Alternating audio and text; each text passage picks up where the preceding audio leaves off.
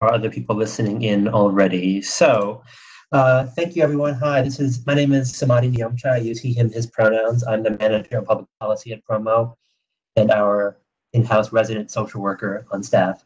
I'll be moderating our panel discussion today for our first of our Promo at Home series during the COVID-19 pandemic, and we wanted to bring some well-being and mental health resources to you. So, introduce our panelists.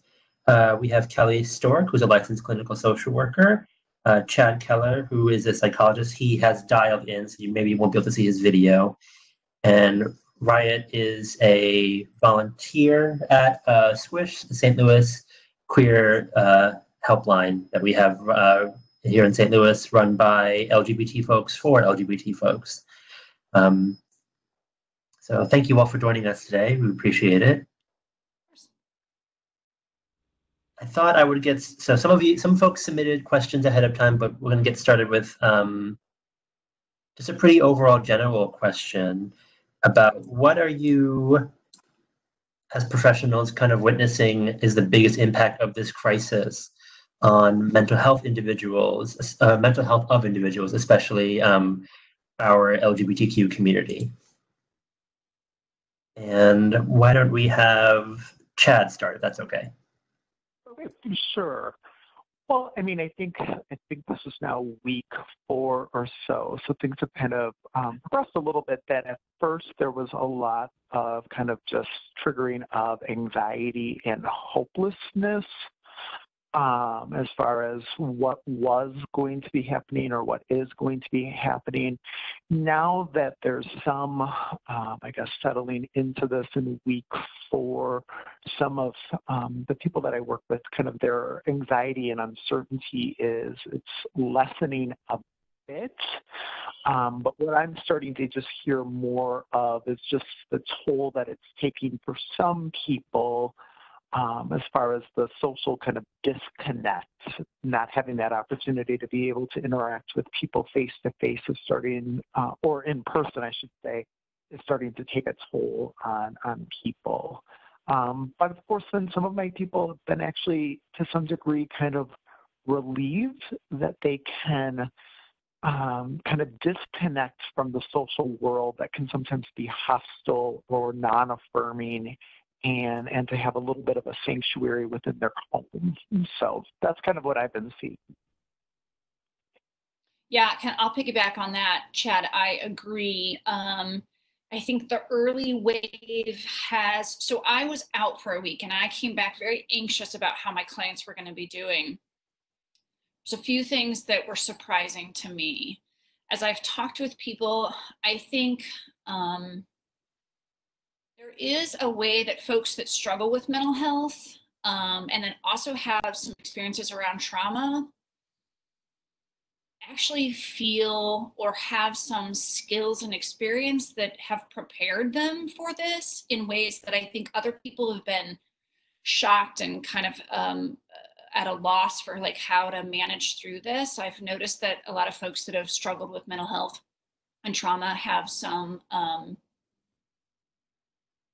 familiarity with what it takes and some faith that they can use those things again here and be more okay.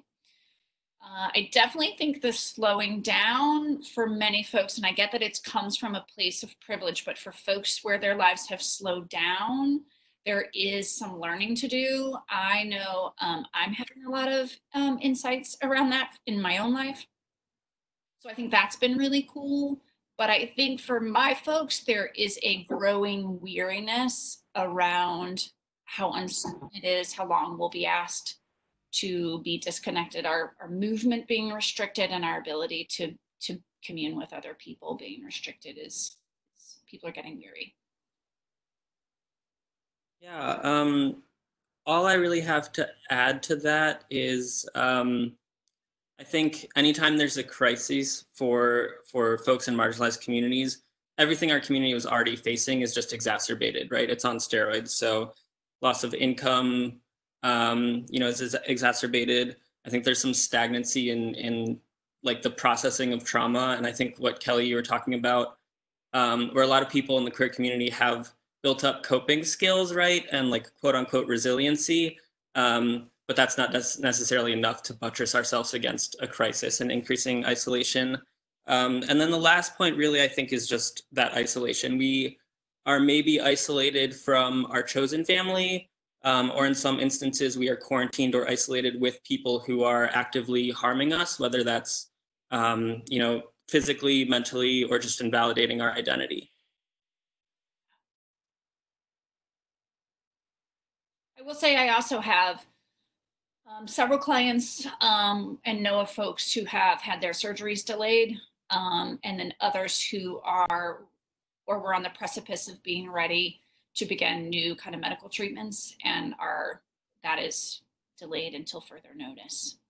Most of those folks are managing that. Like, there is this kind of globe. I mean, it's such a universal experience that I think for most of my folks that I have contact with, there is some understanding about why that's happening.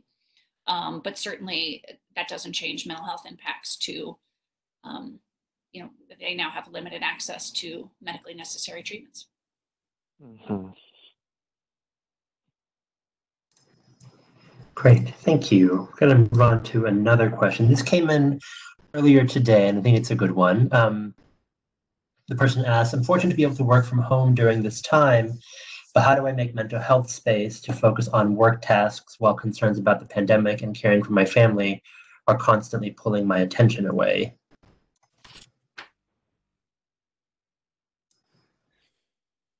Woo! Yes. So I'm very lucky. You can see this is my office, so I feel very fortunate that I still get some of that separation.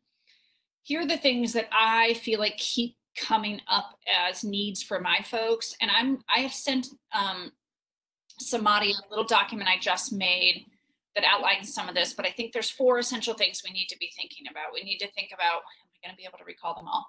How are we nourishing our bodies? How are we doing with food and water? How are we doing with sleep? How are we doing with, do we get up out of bed? Do we shower? Do we take our medications? Then how are we moving? Are we getting outside? Are we moving our bodies in ways that it needs to be moved? There's nourish, move. For me, there's a lot of need and attention, and actually a lot of space open now around centering ourselves. Meditation, yoga, stretching, whether it's could be prayer if it's not meditation for some folks. And there is a 4th. I'm going to think of it. Nourish, move, be. There's a 4th one. So I've talked with a lot of folks, this idea that it's going to look anything like it did before. We are not working from home. We are at home trying to work during a crisis. So that's going to look really different. So we need to have a lot of grace, a lot of forgiveness, a lot of flexibility. But I hope that it's right before we move to the next thing that's calling our attention, that we even maybe just take a moment to take a breath, or if we can really stretch it, 10 minutes to do a meditation, a stretch, a yoga pose, anything that helps you feel a little more intentional if you're getting like splayed out in a whole lot of directions. I'm hoping that can help folks. And I also feel like there's an openness to that in a way that didn't exist before in our hustle culture, and that there's a lot of folks putting out some really cool free content. Yeah, I think intentionality is the key word there for me, at least. And just to like validate some of that, I don't know anyone who's not struggling right now. I think some of us are handling it better than others, and some of us have more privilege than others. But other than like the uber wealthy, I think everyone I know at least is struggling. So a lot of self-compassion, a lot of grace, although that's easier said than done. So really what works for me, or what I try to implement, is just rewarding myself for effort, more so than for achieving something. So if I set just a small intention, like I'm going to get out of bed by 9 a.m. today, and that might be really difficult, reward myself for the effort, even if it's 9:30 and I didn't really accomplish it. Like, don't get down on myself for not sticking to that. And hopefully that just kind of builds some momentum and makes it easier the following day. Yeah, and I think that it's, you know, building off of that whole idea of self-compassion, and yeah, that some days or some hours, or I guess even some years, it's easier than others to be self-compassionate. And I think, you know, one of the things that you know, what I've noticed and what I've been talking about with people is that one of the struggles with being self-compassionate during this time is, and I think it was mentioned earlier, that things are on steroids. And so like a lot of people's self-criticisms are really getting amped up. So like pre-existing self-criticisms that have been there for quite some time. And yeah, applying some kind of loving kindness to that, or at least to try to, you know, stop the cycle of kind of like beating oneself up, I think can be a really kind of helpful exercise. And that, of course, you know, sometimes it's not going to be graceful, or you may go down that hole for a while, but that even if you can turn it around, you know, whether it's an hour, 2 hours, or 3 hours later, I think can be really helpful. Yeah, I love that. Embrace the mess. Like, it is to be expected. It's really valid, and it makes sense that people are going to feel all over the place. They're going to be on the floor. They're going to ugly cry. They're going to sit somewhere for 3 hours and be like, what on earth did I just do? And to be like, yeah, it's all a part of being alive as a human at all, and certainly, you know, as a human alive right now. Yes. Yeah. Sorry, Chad, if you're gonna go. Oh no! It's like amen, Kelly. Amen. Yeah, I don't know how this is gonna land for folks, but I almost feel like there's a beautiful opportunity in embracing that mess. Again, easier said than done, but like for some of us who are maybe trans or non-binary or questioning our gender, like there's an opportunity to be messy with how we play around with gender if we're isolated alone. That might look different for people who are, you know, with folks who invalidate those aspects of their identity. And again, like it's easy for me to say and hard to practice, but I do want to try to embrace that mess and have some fun with it when and where I can. Yeah, I really, really love that, Riot. So I have noticed that I have some folks, and again, they have the privilege of already having access to therapy. But I have some folks that I think are doing some of their best work, because let's be honest, some of the struggle that's rising up in us predates this experience for us. So I am finding, and this is true anytime you're doing this work, that I, right from the chair, can have this like, oh my gosh, like this is amazing. There's this opportunity that's presenting itself. And then I also go, and I recognize that this really sucks and this feels really painful. But from the chair to the couch, you go, I really do. I trust that this, this openness, which may not be chosen, right, can be really, really valuable. And I think there is some space that if you have the ability, or when you have the ability to lean in, and even if you're doing it by yourself, provide some kind of tending to that, I'm hopeful can be really powerful for folks. I mean, the best work we do often is forced, and we don't get to be comfortable and growing sometimes at the same time.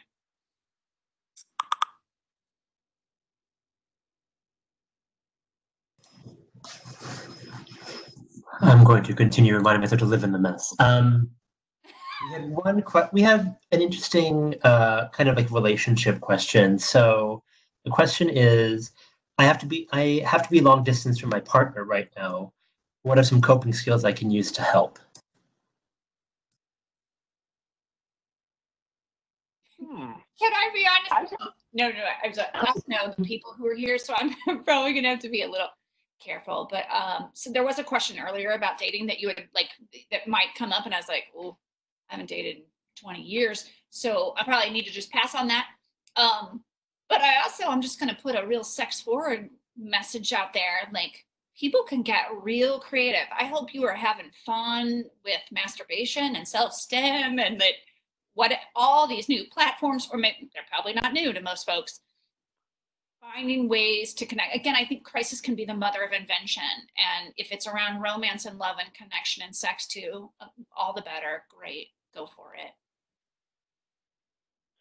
Well, yeah, and I would agree with kind of like what Kelly said in that, you know, I've had people be like creative even with like Zoom dates. It's also fascinating to me, like Zoom dates. They're watching the same television show or movie, but they're like in different states and such. And that's also, you know, one of the things too that I've been hearing that people have been separated or quarantining. Oh, gosh, can't say that word. Even if it's in the same city, is that, you know, it's only to be expected too that, you know, some of this disconnect or not being able to spend time together may take a strain and just cause a little bit of a flare up in conflict, but to kind of perhaps recognize that for more about the circumstances versus being indicative that there's a big problem in the relationship. So. Yeah, I'm in a similar boat to Kelly. Dating is not my expertise. But when I was brainstorming around this question, I was thinking, yeah, Zoom dates and being creative with that. I'm picturing like candlelit dinners over Zoom, but I also want to validate that for some of us, you know, Zoom or FaceTime can be a reminder of that distance that we're experiencing, and sometimes that can be hard to grapple with. But I've seen people be really creative, you know, with sexting. There's a lot of like relationship and sex therapists on Instagram who are like putting out great content. Something else I was thinking about is just like creating a list, and this is going to be personal and different for everyone, but creating a list of like what it is that you want out of your relationship, like what are your needs, and just trying to work backwards from that. And I don't have those answers, but I think like what Kelly said is people are being really creative and just like seeing it laid out on a piece of paper. This is what I'm looking for. How do I get it? Can be helpful for some of us. And look, what if that's what we're spending our time doing inside of our relationships, where we might just be spending time together, or like, which is lovely, we were enjoying ourselves, but it's changed form now. Maybe this is exactly the time where you look at the like deeper levels or the wider, like, what do I miss about you? Like, or what have I been struggling with that like maybe we now have some space that we can start to explore. What's that really about? When 10, 15 hours of our week might have been, let's just hang out. Now, if it feels safe and manageable, it can be a place to like deepen and explore. Or it may expose places in your relationship that hold strain. I think that there is a chance to be a little more mindful and intentional for those of us that have more space and time, folks that aren't, you know, forced to still work or have just lost jobs and are completely panicked that they're, you know, going to lose their place to live or able to eat. And the one kind of last thing that I would add is to, again, try to turn down the volume, because I've heard from people kind of being critical of themselves, saying that, well, I'm feeling like I'm starting to become kind of needy and pathetic for feeling kind of so lost without my partner or without access to my partner. And again, I just, you know, I think that that's, you know, just not helpful. To feel that way, or it seems like a really harsh thing that chances are you wouldn't say to a friend if your friend was saying that, but yet you're saying that to yourself. Because I think it's only normal that during the times like this, you of course want to be close to the people that you're in a relationship with. Yeah. Or at least if the frame is negative, if there's some kind of negative interpretation of that, going like, wait, is that really what this tells me or shows me? Like, is this also a response that makes sense if I actually really love my partner and I miss being with them and I'm scared? You go, oh, needy? Okay, well, yeah, then that makes a lot of sense. And then hopefully you have a little more room to be like, oh, okay, that's okay. Yeah.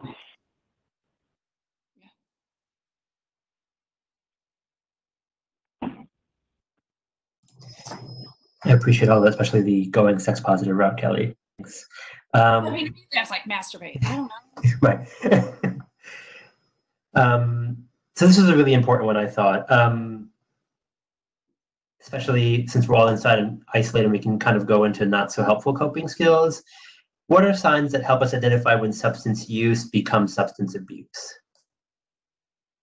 Okay, so clearly I work off the cuff. And as soon as I saw that question, I was like, well, if you're asking, then there's probably a reason to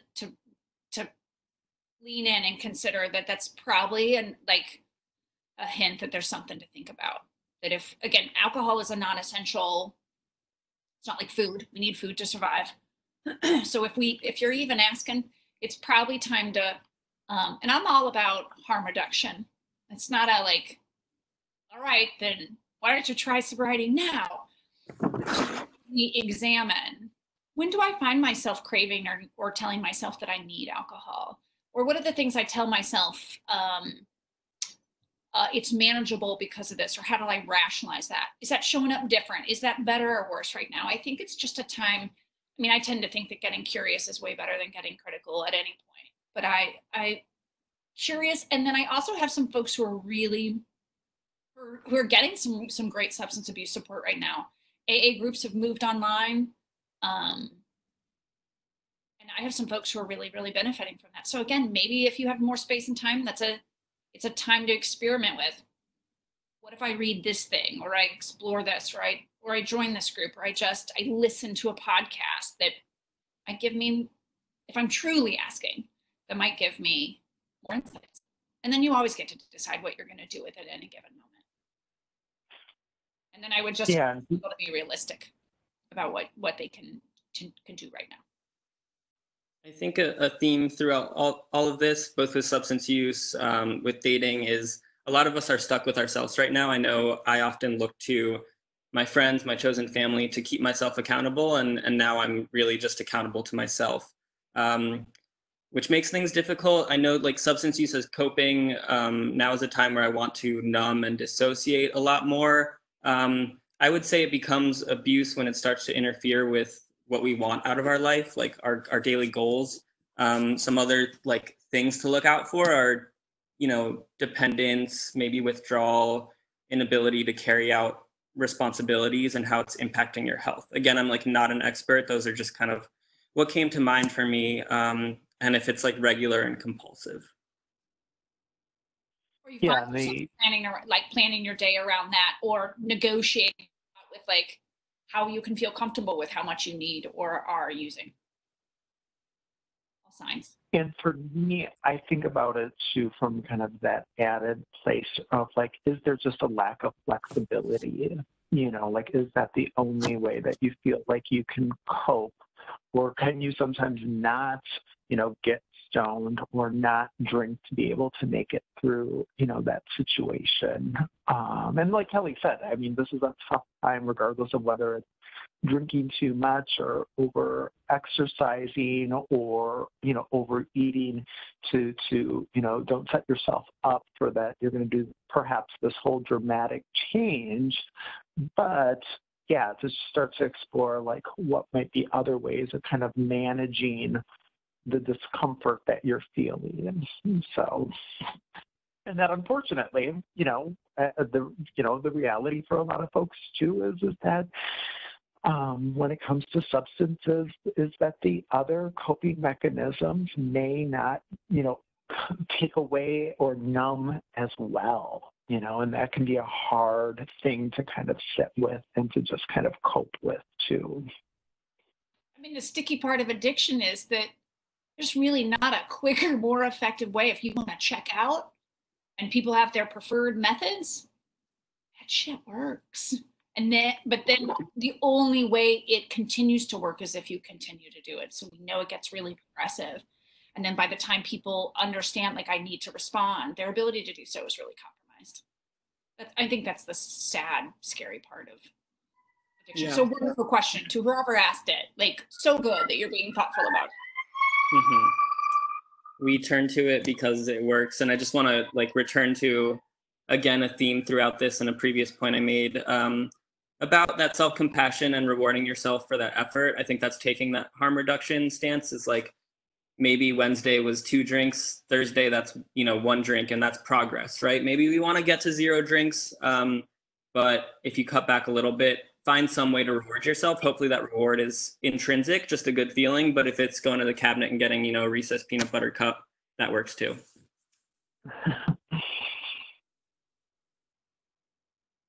Do not have any Reese's peanut butter cups in my cabinet, and I'm suddenly craving one. I know. That's a good snack idea.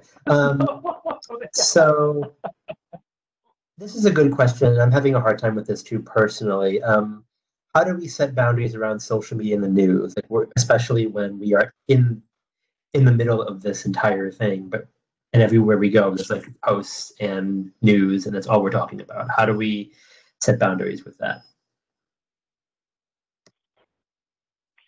Well, I was looking at some suggestions for that. I'm thinking even things that I've done for myself, probably about a couple, and yeah, there's this balancing act of staying informed and then just being kind of triggered or kind of reliving kind of trauma narratives in one's mind as you look at the news. So like I've taken my news update app off my phone. I only try to look at the news in the morning versus before I go to bed. Because I know that if I sometimes read things, that it just stirs the pot too much. And then also too, as I've been talking to some folks about is kind of assessing, I see this headline, do I want to click? Will it actually be helpful? Or will, just based off of the headline, will that be information that, maybe I don't need this type of information to be informed, whether it's some of the kind of hostile protests or some of the idiotic statements that politicians and leaders are making that seem so, dismissive towards people's realities right now. So that's the way that I've been kind of thinking about it. And then just really, like that whole mindful of with news, looking at, like, we can sometimes get so obsessed with that stuff and it just keeps traumatizing ourselves over and over. Mm-hmm. So for me, I'll tell you, this is something I've had to do my whole life. So I have to kind of go back to figure out like, oh, what have I done? I cannot do news. I can't do news and stay very well. So I have long sworn off news. I think the way we deliver news, most of the news we get is done quite irresponsibly. I think there are safer outlets. I think NPR feels safer and more balanced. I also then have a few people in my life that I trust that if I need to know something urgently, like that information will still come. Like I'm going to get that from somewhere. I have enough social connections that I'll be alerted if there's something I need to respond to. I tend to let my news filter in more slowly. I have also, for better or for worse, you can judge me, it's okay. I have intentionally never campaigning and through the almost 4 years we've gotten through, I've intentionally never listened to our president talk. I may have stumbled into a room and I will then leave the room. So that's just a thing that I tell myself somehow protects me. And then I try to craft my social media so that my news feed and the people I surround myself with feels like content that like feels safer or more manageable. I mean, another conversation is the echo chamber thing, but it's not what we're talking about now. Right now, that serves me well is that I try to be in places that feel safe and manageable and responsible.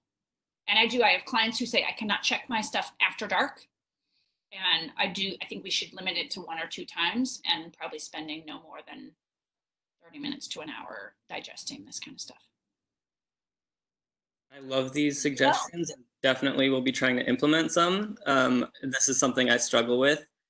I think what does work for me sometimes is trying to find spaces where I'm away from my phone. I know that if I go on a walk with my phone, I'm going to look at my phone. I still want like that step counter to go up, so I feel a little bit better about my physical health, but I've started leaving my phone in my apartment if I go outside. I know this is very not millennial, but I'm like really feeling a lot of burnout from like text-based communication these days. So I prefer phone calls with people. And I've noticed that like if I'm talking on the phone, I'm not looking at it. So that feels a little bit better for me too. This is going to be the motif for me of the day, but, you know, set those really small goals and reward yourself for the effort. So it's like maybe cutting down 30 minutes, creating a very small, achievable, feasible boundary that you think you can maintain, and then reward yourself for trying it, even if you're failing, because that's going to make it easier for you to do that next time. Yeah, I think that's all I've got for now. That also reminded me, because I love what you're saying about I want more phone calls and I want like maybe the video component adds. I've always had a struggle with what it means that we much of our communication is text-based. Also reminded me, what about when folks are separated from their partner? Are we going like, what if we go super old school? People write letters to each other. Yes. Like that's a real, I mean, if we still have stamps in our house, we could be writing letters or even slowing things down and write an email. I don't care how it gets to the person, but that like slow, deliberate chance to say what we really want to say to somebody. Mm-hmm. Yeah, I have done a couple snail mail letters. Very, very fun. It really feels like Christmas Day, like opening your mail and like not knowing what's inside. You know, you don't get that like text preview. The other thing I'll add, and this is a much harder process because it can be painful, I think, is that reflection piece of sitting with. For me, it's like somatically what comes up when I'm processing this news and social media, like taking a moment afterwards to like, what am I feeling in my body? How do I feel about this? And maybe sitting with the like trauma, the burnout, the pain, because that helps me build off of it and maybe not go back to Twitter or Facebook or whatever it is that's bringing those feelings up. Yeah, I also I have this place that I go, is this a thing I need to know more about? Am I already really well acquainted? Or for many folks, having a lived experience of this trauma or crisis, like what else could I possibly need to know? And recognizing that much of it is just re-traumatizing. And actually it makes us less equipped to be, to take care of ourselves and or to respond effectively. Yeah, I don't want to have like a scarcity mindset, but I think so many of us are burnt out right now. So being in a mode where you're trying to preserve your own resources is very important. I do want to encourage people to lean in and find community and provide mutual aid to others. I think that's really rewarding and fulfilling, but also preserve your own resources. So if for me, I get burnt out from social media, me in resource preservation mode is not engaging with that as much as possible. Again, I think this is a thing we have needed to do for ages and have not, like, our culture does not encourage this. And this like halt is a chance to consider what that's done for us and ways that that makes us sicker. And I hope we'll all be thoughtful about what we bring back when we can.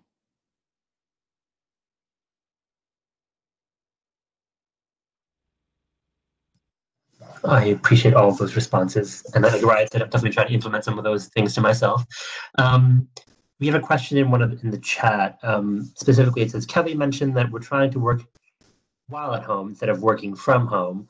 How can we continue to fulfill our work responsibilities remotely, even though we might want to do nothing or just fall off the grid together?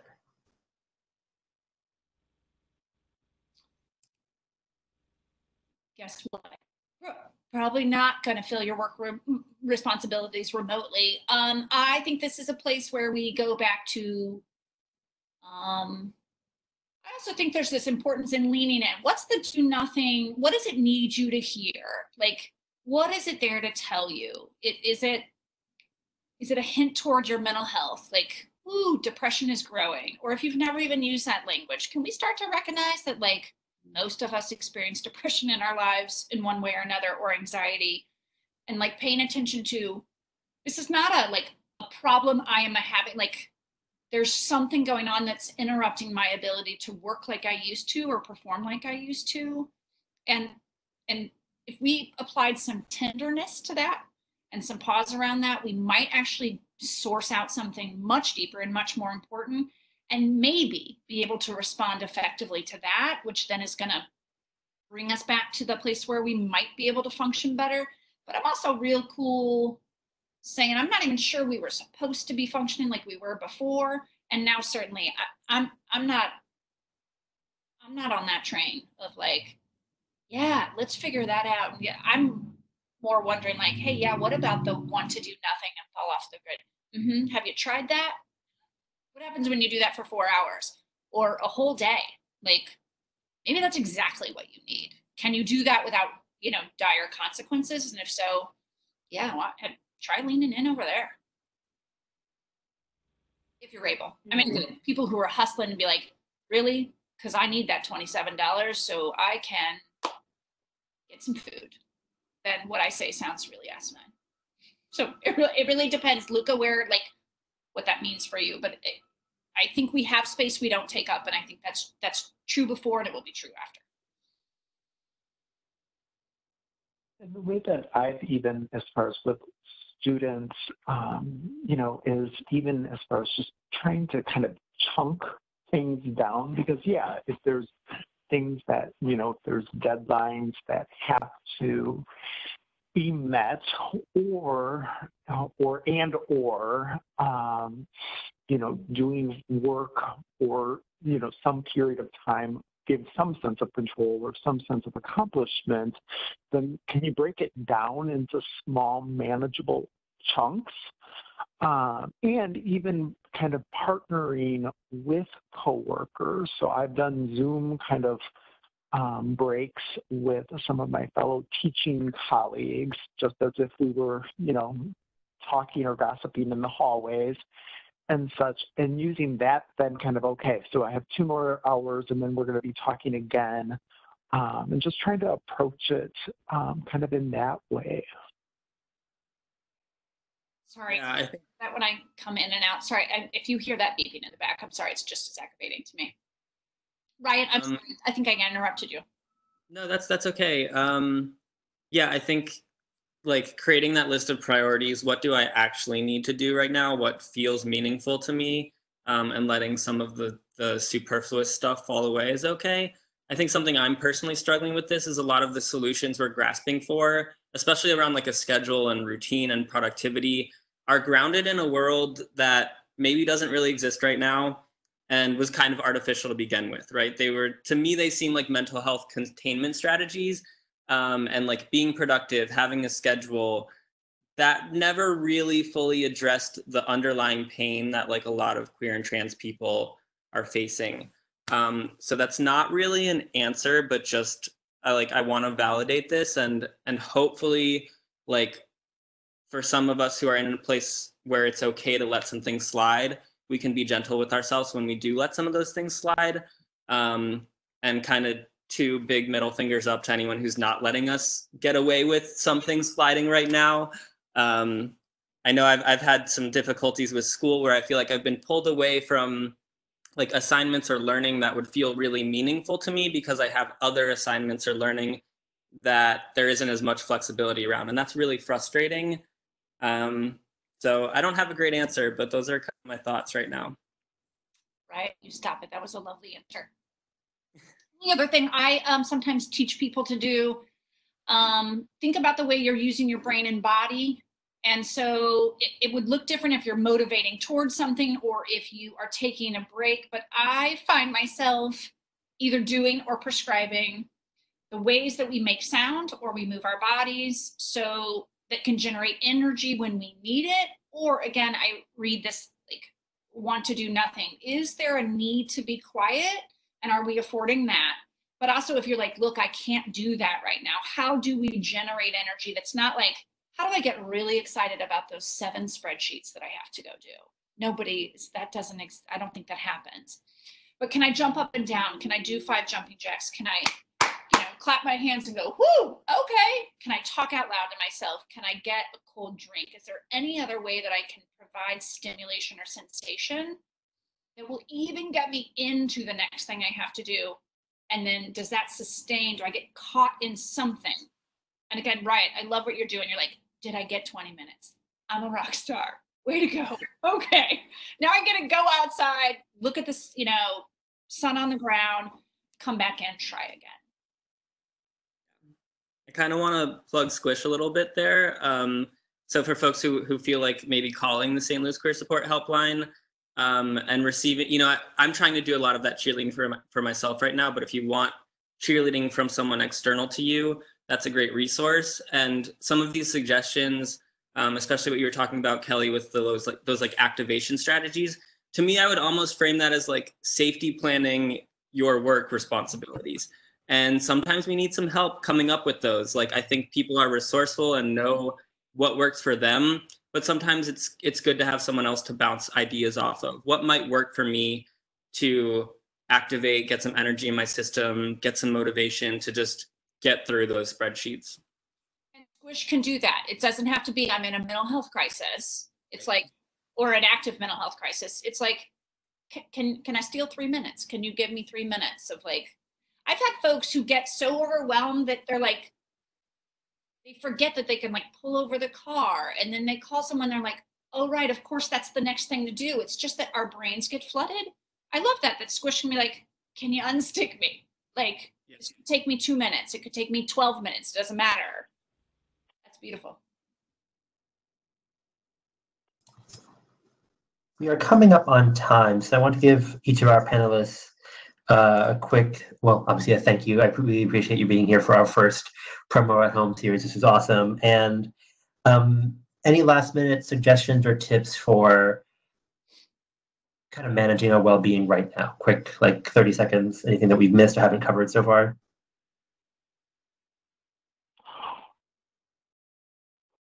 Ooh. 30 seconds. I feel like I'm on stage and I'm something. I would just say, in terms of, don't doubt yourself. That's what I always think. Like, there's so much strength. And I think Riot said it earlier, 2 steps forward, 1 step back. And that's just kind of, I guess, what I kind of focus on. And then kind of let go of the need to be perfect, and that it's not going to be a graceful process during this. So I think continuing to practice and intend, which is not forceful, just set an intention. Like, do I look like I am in a relationship with someone I love, with myself? Does my relationship remind me of a relationship where I have like an unconditional or uncomplicated offering of love? If that's modeled through a relationship you have with a child or a partner or a best friend, really checking that, like, would I say or feel these things about someone I love? And if it's happening for me, then like, have I lost a loving connection with myself, and just coming back and finding a way, which will provide you so much energy, again, when it's accessible, to just be in a relationship that's led by love with yourself. For me, I think self-care is a bit of a loaded term sometimes. It helps me to break it down categorically. So I'm operating from this definition that self-care is meeting our emotional, spiritual, community, personal needs. So what is one thing we can do each day to meet maybe just one of those needs, or you can break it down into categories. So practical self-care might be meal prep. Physical is stretching, or maybe it's laying on the floor, or some exercise or a walk. So create like a list of 3 or 4 things in each of those categories. I think practical, physical, spiritual, emotional, social. And if you want to take it a step further, I think of like a good, bad bifurcation there. So there's bad self-care. Like for me, I hate doing meal prep, but I know that if I do meal prep, I have some more energy later in the day, right? Like writing my cover letter doesn't feel like self-care because I don't want to do it. But if I do it, I can engage in some of that more like leisure-based self-care that kind of feels good in the moment to me. So doing one bad self-care and one good self-care, or breaking it down by category, helps. That's kind of what I was trying to get at I don't know how folks are going to get that form, but it talks about checking in with yourself, how you're feeling, looking at those 4 essential parts. What are your hopes? What are your fears? What do I need? Like, how am I coping? Am I using drugs and alcohol? Am I journaling? Like, and really just gives people a moment to check in with themselves. So Samadhi, I'm just going to trust you. I'm going to send that over, and you can put it in the comments of this event and or send it out to folks if it's a little bit helpful.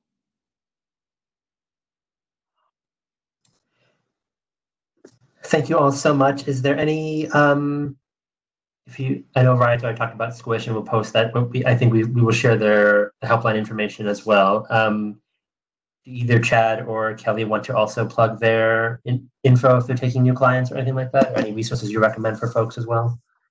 At the bottom of the form I was just talking about are 3 or 4 resources. There's a couple of meditation and sleep aid apps that I really love. Okay. Summer and Calm.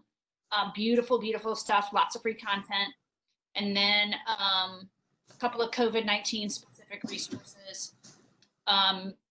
Yes, I'm still open to having conversations about people's therapeutic need, whether that's me or somewhere else. So I'm always just a phone call or an email away. Yeah, and the one kind of last thing that I would just say is also don't overlook like great speakers that are on YouTube, whether it's Brene Brown, Tara Brach, whether it's even a lot of the short like 5 to 10, 15-minute TED Talks that are out there.